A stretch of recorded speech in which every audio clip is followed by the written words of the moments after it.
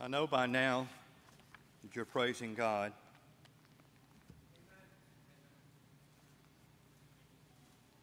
For His work He's doing in us. We're chasing after what God is doing in us, and it's become evident as each brother gets up and speaks, as the comments are being made and these things.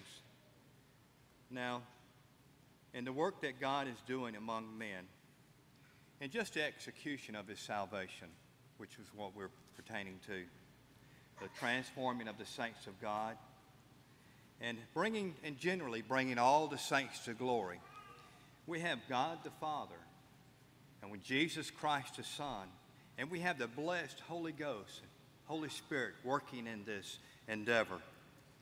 You know, what we have in salvation, now this could not come to pass except that we had all three of them working together. And they set the precedence for us in unity as they work to bring salvation to men. Amen. So as we look at salvation, we're going to look at the work of the Spirit of God. It is near the close of His earthly ministry in John 16:16, where Jesus tells His disciples who are gathered there with Him, "A little while, and you shall not see me, and again, a little while, and you shall see me. I go to the Father." Then said some of His disciples among themselves, "What is this that He saith unto us, a little while? We cannot tell what He saith." So Jesus, He tells them very plainly in verse 28, "I came forth from the Father, and I am come into the world. Again, I leave the world and go to the Father." Then they understood what He was saying. However, these words, though, these words of Jesus, of the Lord's soon departure, fill their hearts with sorrow. We're sad to hear this. Jesus continues, but Jesus, He tells them about the Comforter that He would send, a holy Comforter that would come and dwell with them and in them, and He's going to comfort them in this world. The Spirit of truth, Jesus calls Him. He would come to them during His absence, and He would continue to guide the brethren of Christ into all truth and comfort them. I have yet many things to say unto you, but you cannot bear them now. Howbeit, when the Spirit of truth is come, He will guide you into all truth. For He shall not speak of Himself, but whatsoever He shall hear, that shall He speak, and He will show you the things to come. He shall glorify me, for He shall receive of mine, and He shall show it unto thee. That Holy Spirit would come, and He would comfort the people of God. He would be as a consolation to us, to the saints, and He would be for the saints forever, Jesus said. Now in Acts, the 1st chapter, Jesus again with His apostles, but this is for the very last time He is with them. And they are full of questions concerning the kingdom of God. And being assembled together with them, He commanded them that they should not depart from Jerusalem, but wait for the promise of the Father, which ye have heard from me. For John truly baptized with water, but ye shall be baptized with the Holy Ghost not many days hence. And ye shall receive power after that the Holy Ghost is come upon you. And when He had spoken these things, while they beheld Him, He was received out of their sight. Now, it's the Spirit that dwelleth in you, brethren, that we're talking about this morning. Now, we have two texts. We have Romans 8, and we have 1 Corinthians 3:16. Both of them deal with this aspect of the indwelling of the Spirit of God. This is what Jesus was talking about. This Spirit would come to them and would abide in them and be with them. So this is what the Spirit of God is a big subject, of course. But we're going to limit our discussion this morning to what these two texts are dealing with. That aspect of the Spirit, that it abides in the people of God. Now, He's a Spirit that dwelleth in us. Paul says in Romans 8:9, "But ye are not in the flesh, but in the Spirit, if so be that the Spirit of God dwells in you. Now, if any man has not the Spirit of Christ, he is none of His." Now, Paul begins that passage with a but. There's a but there Because in the previous verse, Paul makes this statement, that they that are in the flesh cannot please God. So Paul, he says, but ye are not in the flesh, but in other words, you can please. You're not in the dominion of the flesh no longer. Paul reasons that the Spirit of Christ dwells in the people of God. So then we can please God. Yeah. We can continue to reason with this, that unless the Spirit of Christ resides in a man and abides in a man, then he cannot be pleasing to God. Now this is the Spirit that our brethren first received in Jerusalem. The Holy Spirit. This is the same Spirit that our brethren received from the promise that Jesus gave to them. We read about it and on the day of Pentecost. And this took place 10 days after Jesus ascended, when the Spirit of God entered the temple area where the saints were gathered. And you remember the account. There suddenly came a sound from heaven as a mighty rushing wind, and it filled the entire house where they were sitting. And they all were filled with the Holy Ghost. And they began to speak in other tongues as the Spirit gave them utterance. Now when this was noised abroad and the multitude came together, they were confounded, because heard every man speaking in his own language. Peter says to this puzzled multitude who were confounded, that this is that Spirit that was spoken of by the prophet Joel, which when he said, and it shall come to pass in these last days, said God, I will pour out my Spirit upon all flesh. This is that day, Peter pronounced. And this is the fulfilling of that promise that Joel made. And that promise of salvation and of the indwelling Spirit is unto you and unto your children and to all them that are far off, as many as our Lord Jesus shall call. And he gives that command, you remember? Repent and be baptized, every one of you, in the name of Jesus Christ for the remission of sins, and ye shall receive the gift of the Holy Ghost. I'm talking about that Spirit that dwelleth in the saints. Now you can see by this count, I went through this because I want to establish that there was a time when the Holy Spirit of God would send. He just didn't like what's there. He was sent. There's a big thing made of this. Jesus went about it. He wanted to make it clear. He promised to us the Holy Spirit. And then the Holy Spirit was sent. When the work of Christ was completed, when he accomplished what God gave him to do, then the Holy Spirit was sent. Amen. Jesus Christ sent the Holy Spirit just as he said. And he is the Spirit of Christ to all those that belong to him. The indwelling Spirit is the seal on all those who are begotten of God. Amen. The Spirit of God is the surest mark that distinguishes the people of God from those who belong to this world or those who don't belong to him. Amen. Everything that accounts for our peculiarity and our strangeness as we live in this present situation can be credited to the indwelling Spirit. Peter says, the world thinks it strange that you no longer run with them to the same excesses of righteous living. Because we abstain from the excesses that the world offers. This is a strange thing to those who are governed by them. To those who run after this, it's a strange thing that we do not. Now the reason all this is because we no longer belong to this world. The people of God are not trying to be strangers. We're not trying to be strange. And we're not trying to be pilgrims. We're not trying to be that, brethren. We are. We are in reality. We are strangers and pilgrims of this world. We have distanced ourselves because the world is not like God. And our detachment should be evident. You remember he is called the Holy Spirit.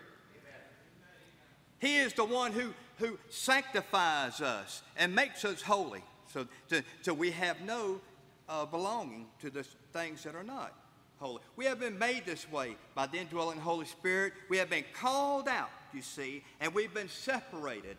And we've been marked by the Spirit of God. All those who belong to Jesus Christ have the Spirit of adoption, a Spirit which itself beareth witness with our spirit that we are the children of God. And we walk not after the Spirit of this world, but we walk after the spirit of the kingdom of God. That was in Acts 2 that I just went through. We see how it is that men come into the kingdom. We learn the means by which we are translated out of this world into the kingdom of God. There's an actual procedure, if you want to use that word. We're actually translated. You can mark the time, brethren, when this is actually done. It shouldn't be clear. I mean, it shouldn't be unclear and cloudy. And, you know, it should be something you can put your finger on. We are taken out of this physical realm, okay, and we're put in a spiritual one. And this is being done. This is being done while we keep these physical bodies and while we stay in this world. This is done. We're taken out of this physical realm and put in a spiritual one. Remember, we were dead to God. This particular work, this glorious thing that God is doing, well, it's being done by the Spirit of God. Now, I want to look at John 3:6. We touched on this several times. I want to use it. I want to tie it to one of our sign texts, where we are born in the kingdom through the Spirit, and we stay in the kingdom walking in the Spirit. And we never leave this place. John 3, Nicodemus, you know the story better than I do. Nicodemus comes to Jesus. He didn't ask Jesus about the kingdom of God, but it was the kingdom of God that Nicodemus needed. Jesus begins to teach Nicodemus the nature of God's kingdom right off the bat. It's a stunning thing to Nicodemus when he hears that a grown man must be born again.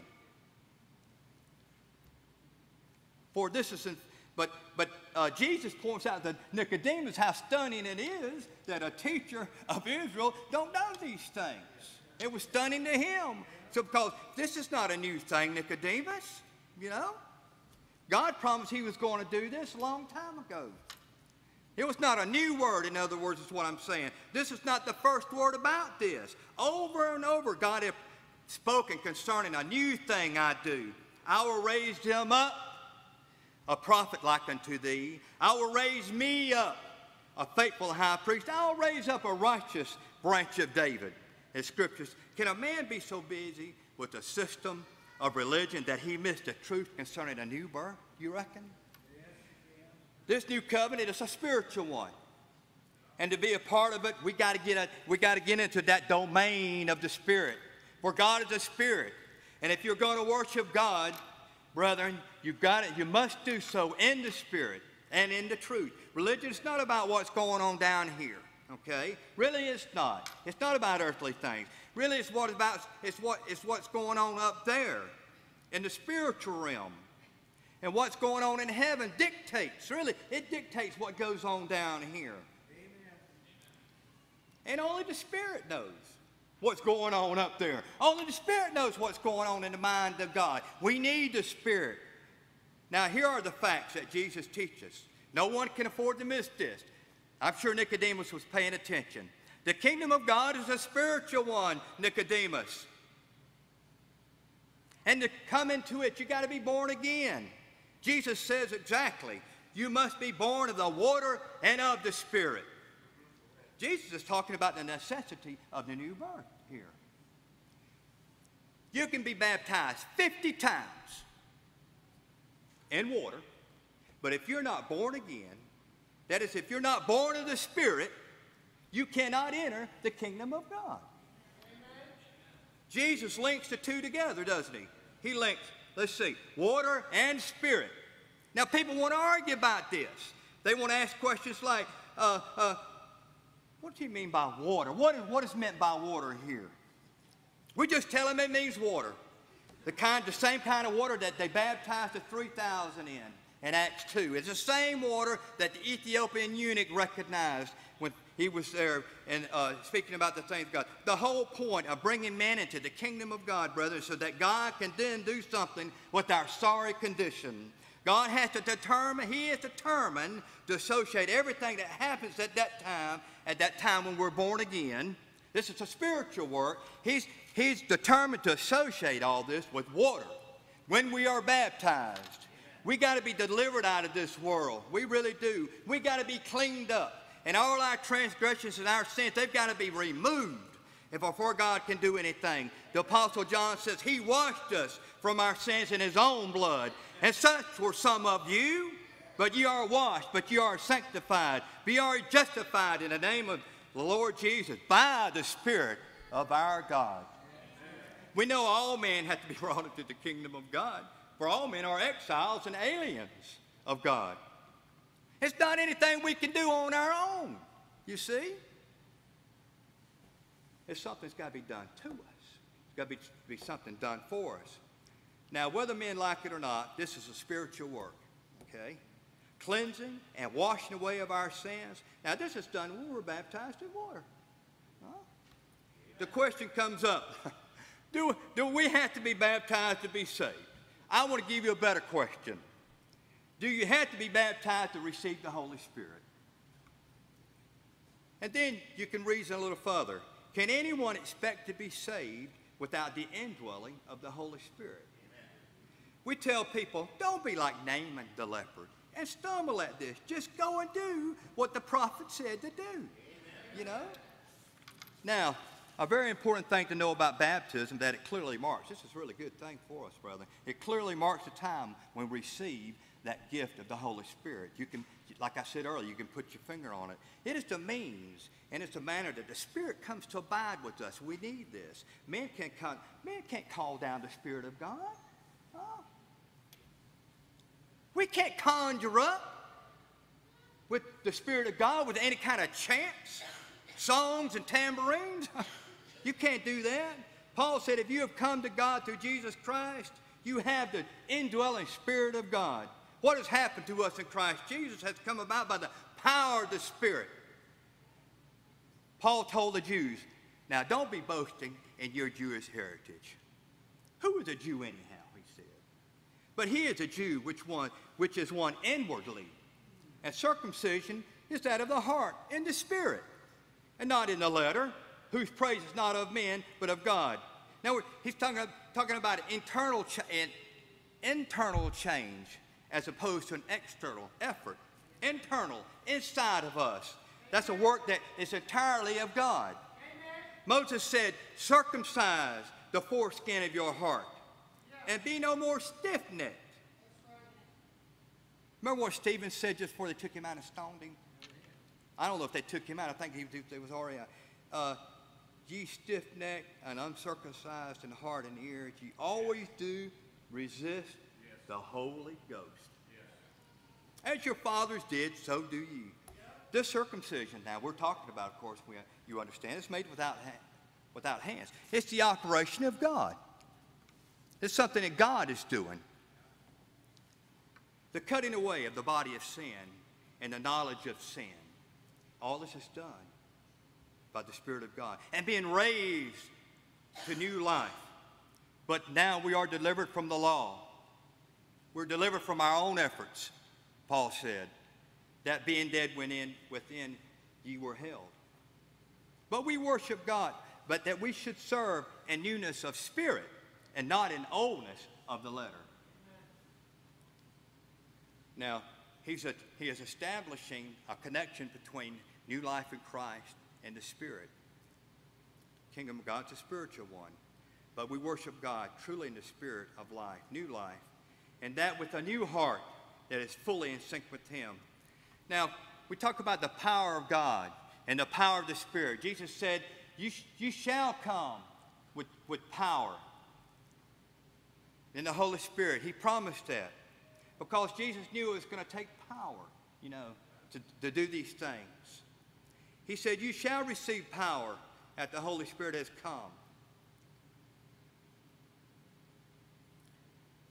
Now, we can say the same thing about the Holy Spirit as that Scripture says about Christ, that they are the same yesterday and today. The Holy Ghost comes to us today with the same power, brethren, that filled the hearts of the believers from the very outset. Where it says they went about and they turned the world upside down for Christ, and this kind of enthusiasm and power of the Spirit. If the Spirit still comes with this power, He never changes.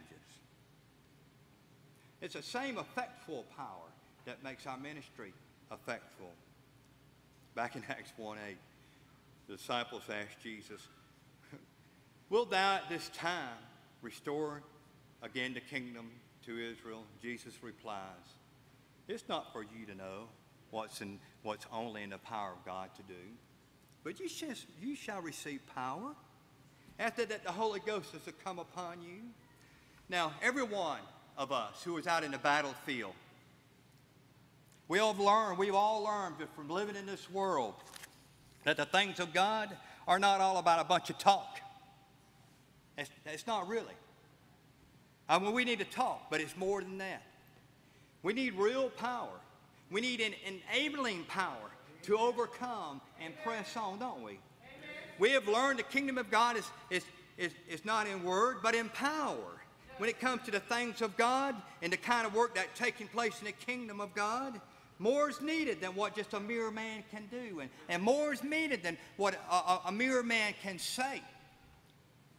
Paul said, I didn't come to you with enticing words of man's wisdom. I came in the power of God and the Holy Spirit. And even today, more is needed than just a good knowledge of the word. Paul said, when I came to you, came not with the excellency of speech or of wisdom, but by a demonstration of the Spirit and of power. In the accounts given in the Scripture from the very beginning, when the Holy Spirit was given, our early accounts always associates the power of God with the Spirit of God. All the outworking of God was associated with the Spirit moving in His people. Today, it's no different today, isn't it? Today we look for the same thing. We're looking for the outworking of God through His Spirit. We're looking for demonstrations of things that only the power of God can do. That's what we're looking for. If it doesn't require the Spirit of God, well, we're not much interested in it, really. And you know why I say this? You know why I say it? It's because of this church world. Things have been going on for longer than I can remember. Going on in the name of the Lord. Things that doesn't require the power of God to do. Paul asked this question today. Did you receive the Spirit by works of the law? In other words, did you receive the Spirit by your own efforts? Or by the hearing of faith? It is by faith we stand in the power of God, and by the Spirit we wait for the hope of righteousness by faith. You read where Paul exhorts the brethren. Finally, my brethren, be strong in the Lord, in the power of His might. Now, how are we able to do that?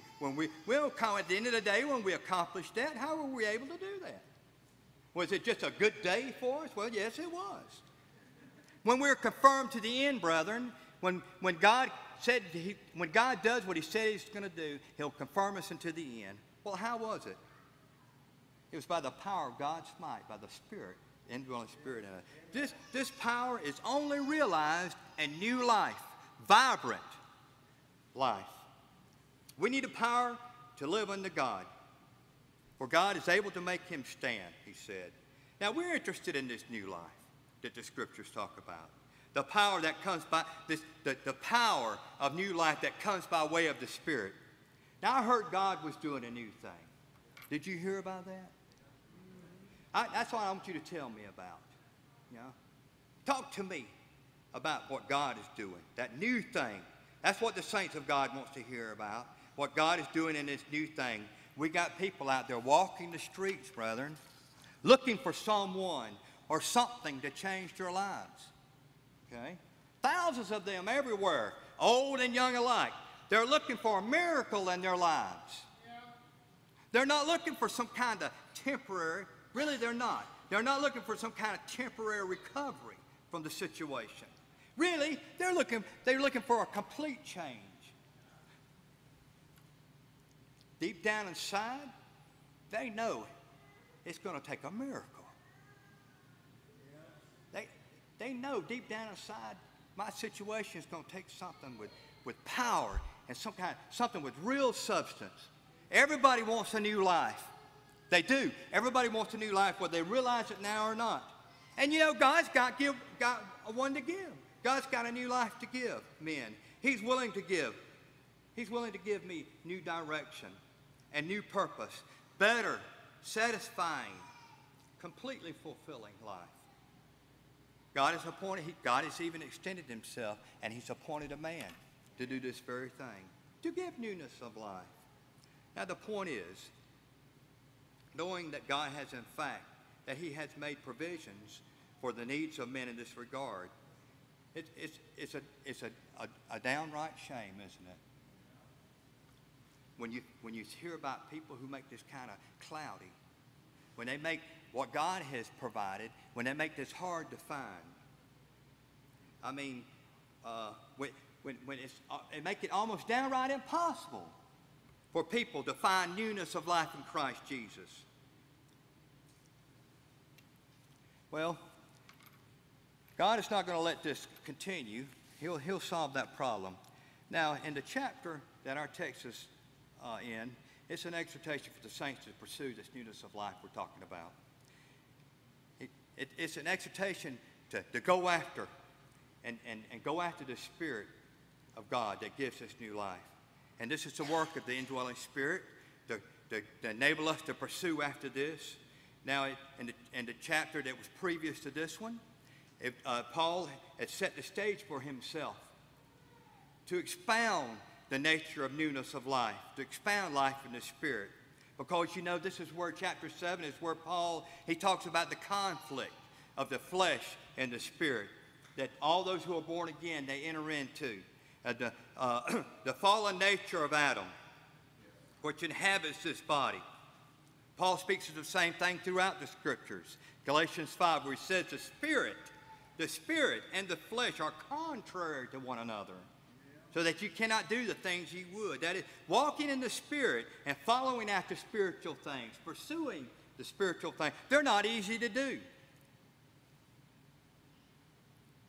There are people who God has so graciously, kindly called. They wander in every direction. They do. Not allowing themselves to be guided by the Spirit. They're stressed and harassed by life, and they're stunted in growth. But Paul declares in our text that God has made every provision for the saints not to live in this manner. He said, and if Christ is in you, the body is dead because of sin, but the Spirit of life because of righteousness. Those who have been made alive in Christ Jesus not live as though they were dead.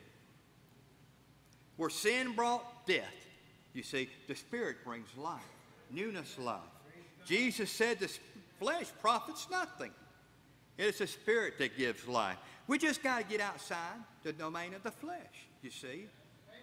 Actually, if we're really going to get to the business of living for God, we got to get out of that domain, don't we?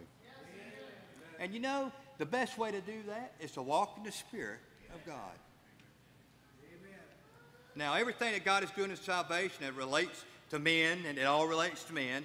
He's doing so through Christ Jesus. It is Jesus who made the salvation of God possible. His sinless life he lived, and his substitutionary death for us.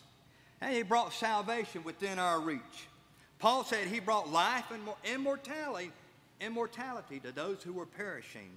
Now he which established us with you in Christ and anointed us is God, who hath also sealed us and given us the earnestness of the Spirit in our hearts. The things that Christ has accomplished, they are being applied, and they're actually operating in the saints. What Jesus Christ came to accomplish, see, the Holy Spirit has taken them and he's made them operational in us. The spiritual things of God are now being given to the saints. This is the day of salvation, and we can become acquainted with the things of heaven. We can get to know the God of heaven. We can draw near. The Spirit of God has brought us near to God. For there's a work that needs to be done. It needs to be done to us and in us. And that's why we've been placed under the jurisdiction and the protection and sealed by the Holy Spirit. Now, you know, all this work is being done between 2 days. It's being done in the day that we were sealed, and it's being done into that day of our full redemption. The work that's being done. We often depict this in the analogy of the building of the temple in Solomon's day. The building project, we call it, where they removed large quality stones out of the quarry and hauled them to the city there. Actually, they were already in the city, but they hauled them on site. They were called Solomon's quarries. They're still there. Someone said there was as many as 80,000 stone cutters just to cut the stone. 70,000 men to carry them. It was a national project. Everybody was called into it. They had 3,300 supervisors, men who managed these workers. It was a massive task building this temple in Jerusalem. Now, the reason I brought this up, if you can see how massive this temple project is, it was a great, what about the temple of God that's being built on the foundation of Jesus Christ?